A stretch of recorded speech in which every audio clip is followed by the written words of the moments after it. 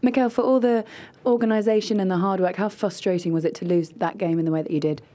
Yeah, I think it was very cruel the way we lost it. I think the first half we saw a lot of positives and a lot of things that we are trying to implement at the football club. But yeah, the way we conceded the goal as well, I think it was disappointing. Was it the way that you conceded? Was it the fact that Jorginho potentially was still on the pitch when he could have been sent off? I think it was very clear. I don't have to say much more than that. What about the change that Frank Lampard made? He made a change quite early on. He switched to a back four. Do you think that the reaction from your Arsenal team was right? I think it was. I think in the first half we were the better team. We did all the right things that we were trying to do.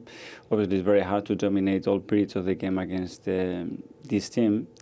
But for me, it was more, we started to defend too deep. I think energy-wise, they are in a different level at the moment. We are trying to change that to encourage them to play much higher up the pitch. And we started to have a lot of difficulties. But up to the goal, I can't remember, they had a clear chance for us. It is credit to your players that they are responding in the way that it looks like you want them to with all of this energy. What more do you need going forward? That we can sustain those periods for longer periods during the game, and against these top sides, any individual errors will cost you games. We knew that, but yeah, I cannot fault them at all for the effort, the commitment, and a lot of things that we practice and they put in place today in the game.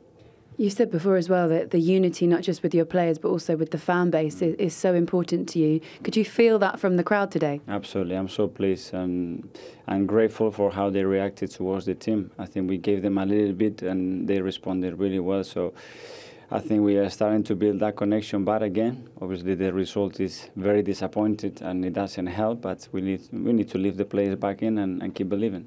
And for you, for your first time as head coach back here at the Emirates, how was it? Very special, very excited, a lot of energy, and I don't know, when the kickoff goes on, I just transform myself.